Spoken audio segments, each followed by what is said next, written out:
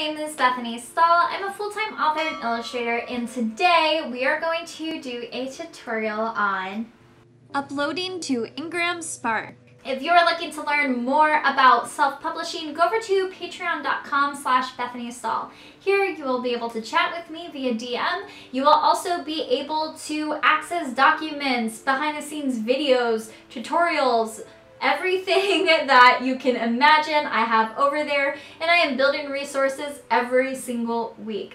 So if you're looking for more information or more content, or you want to download my templates, or you just want to ask me some publishing questions, head over there and you'll be able to find all that good stuff. So let's jump into today's video.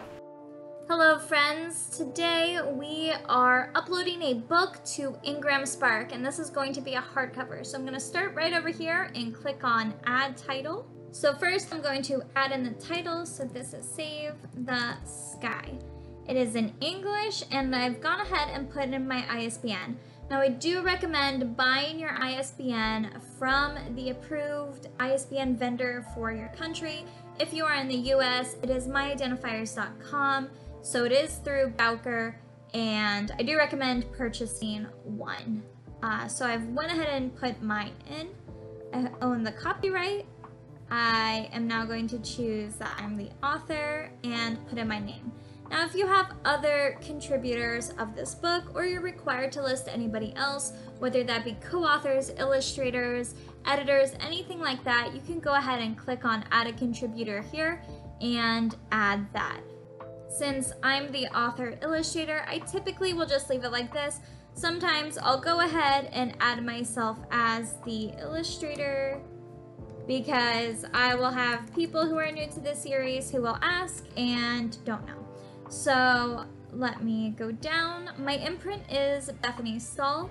You will have to add an imprint in here if this is your first time, but this is going to be your company name.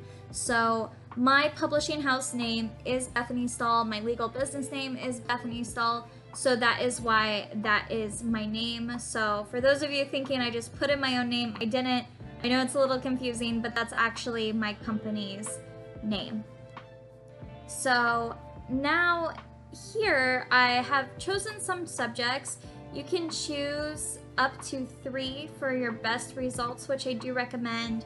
I was having a little bit of a hard time trying to find subjects for this, but let's go with environments, or maybe light pollution. Environment.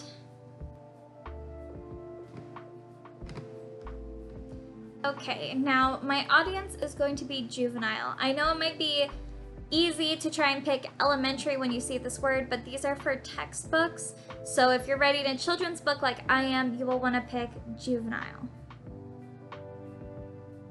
I went ahead and put in my age range, and I need to pick my grade range. Typically it's kindergarten through 3rd grade. I think my books get read the most by around the 1st grade group, but I have had my books read up to, I've heard 9th grade teachers have used them to illustrate the point, which I think is so cool. I think it would be so cool to like still see picture books in high school, so applause to that teacher.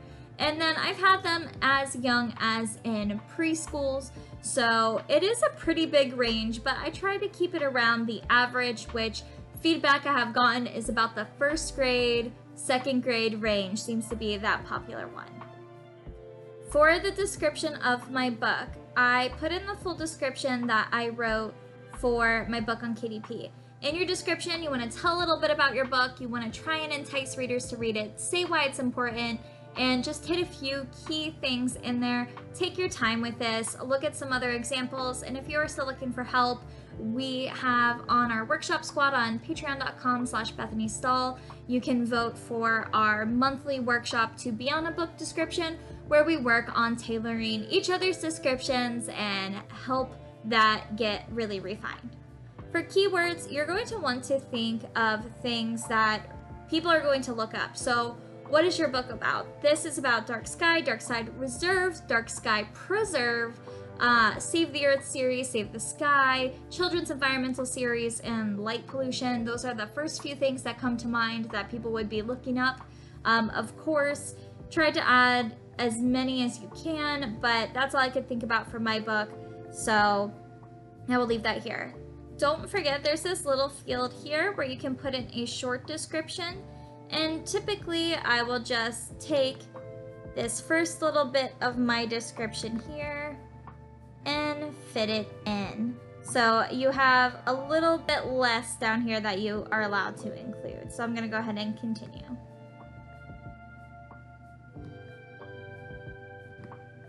So my trim size is 8.5 by 8.5. Woohoo! I'm gonna do color. I do recommend premium color. I know in an older video I said authors, couldn't necessarily tell the difference between the two, and I had been advised by my friends that it didn't really make a difference. I have tested it out now. I have a video on that. I do now recommend premium color, and it is also sometimes cheaper if you go with this option depending on what you choose, despite the difference. So definitely don't count premium color out. I really, really do truly recommend it. I want this to be a hardback, and case laminate is our only option here. And I do my covers glossy for the Save the Earth series. My page count is going to be 32, and the market is the United States. And that is my print cost per book. Woo! That has gone up a lot since the last time I have uploaded. So, it's definitely changed. So here we're going to put in our retail price. I have typically done my hardcovers at $20. I find it hard to believe that anybody would realistically pay too much more than that. I obviously have my customers and my readers in mind first, and I want to be fair to them. Obviously, yes, it's great to make a lot of money, but first and foremost, I want to make sure my readers are able to afford a book if they want one. Now, this wholesale discount, I did used to recommend $55, but as you can see now, you're actually negative for your compensation. So in order for me to go with a full 55% discount and make comparable royalties to KDP, my book would have to be $30. And to be completely honest with you, I am just not okay with that. So I've been doing about $20 at 35%. Now I've been testing this, and this is something I was worried about doing and how great it would impact my sales on IngramSpark, because I've worked with bookstores before. I'm in several bookstores right now, and they did prefer to have that 55% discount. That being said, this 55% discount does not give the bookstore 55%. By the time it gets to the bookstore, it's significantly less. So understanding that I'm putting 35% here, that means what the bookstore is going to be significantly less. The issue with this is they're not going to be able to make as much as a profit as they would like off of your book. So they're also a business. They want a chunk of the profits. And that's where this discount comes in. What's been happening since I've changed my discounts down to 35 for the hardcover is I have noticed that my paperback sales have increased, and I have also had bookstores start stocking my paperbacks instead of hardcovers, which I really don't have a preference on which they prefer to stock. Obviously that's up to them. So if I do it at $20 with a 35 discount, the compensation is still a little bit less than what I would make over on KDP. So it's just about fine-tuning the details here and seeing what you can wiggle around with. So I'm not going to recommend any settings here for you. I am going to recommend that you all play around with this and just really see which balance will work right for you. I will update my patrons with what I decide to go with, but for now, I honestly, I think this part in my last video confused a few of you because you wanted to use the same settings, and pricing changes over time. So I am going to recommend you play with a few numbers, think about what you'd realistically want to spend on your book, how much would you be comfortable with as a customer, and then going from there and making the discount as deep as you can, but obviously pay yourself fairly. Okay, I do want to enable look inside. It helps sell the book. I don't have large text or right to left. Publication date will be March 8th. Woohoo. So if you open this down here, you will see an on sale date. Now this is something that you want to consider for pre-orders. If you want pre-orders to be available, I want my on sale date to be March 8th.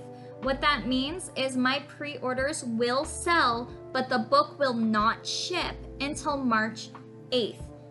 If you set the on sale date to the current day or whatever day prior to your publication date, that means your book will sell and ship to your readers. So that may be something you want to do. I accidentally did that before, and I suddenly realized a ton of people who I thought were pre-ordering were actually getting copies of my book.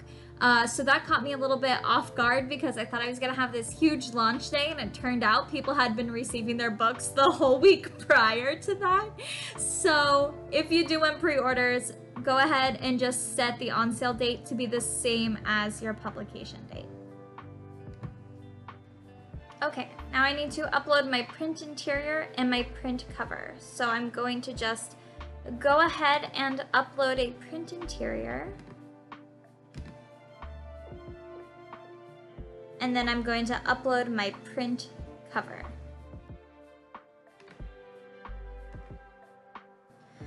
Okay, so I have both of my interior and cover uploaded, so I'm gonna go ahead and continue. Now I have gotten some weird errors through this. If you just save and exit and then go back in, it has seemed to fix it. A lot of times it seems that it thinks you didn't click things when you did. So just save and exit if you have any errors throughout this portion and it's not letting you continue on. So at this point, you are not publishing, you are just agreeing that you're going to pay their publishing fee and authorizing them to take your payment so you can have a book. This does not mean you're getting a copy. This does not mean that it is published. So this is just having it available in their system for you yourself at this time. So go ahead and proceed. Okay, so now what I have to do is I need to wait 1 to 2 business days for a file review. Sometimes this takes longer, I feel like, but once it goes through that, you will get an email where you can approve your e-proof, but I highly recommend ordering a physical proof before approving it for publishing, just because things can change from the e-proof to a physical copy. So always make sure that you get a proof of your book, and then we will move on once I get these proofs to us, and we'll see what comes next. Okay, so a few days have passed and I got an email asking me to approve my e-proof. I've gone ahead and just clicked on that link and I'm following the steps.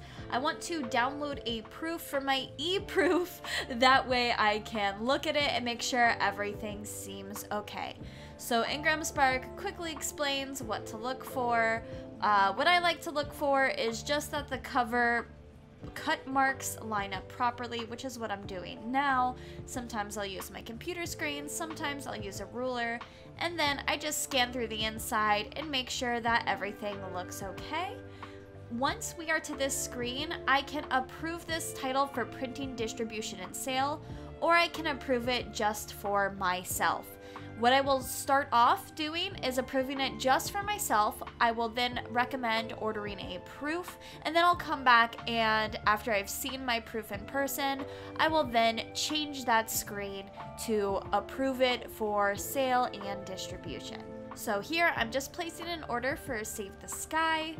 Be aware of their print and order turnaround times. Sometimes they change if you're by a busier season, so be aware. And as always with IngramSpark, try to order as far ahead as possible just so you give them enough time. So here you want to override the on sale date. What that means is you're allowed to get your proof immediately versus you having to wait to get a proof for when it actually publishes.